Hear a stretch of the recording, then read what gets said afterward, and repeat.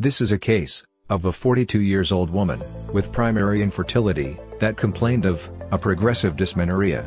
During the ultrasound scan, a 12 mm hyperechogenic image was found in the cervix.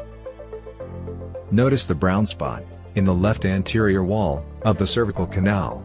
The scope used is a Bettocchi 5 without external sheath.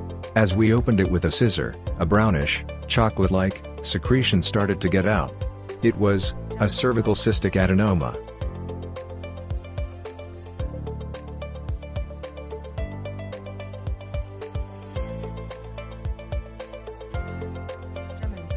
Finally, we were able to see the interior of the cyst that was already empty and clean.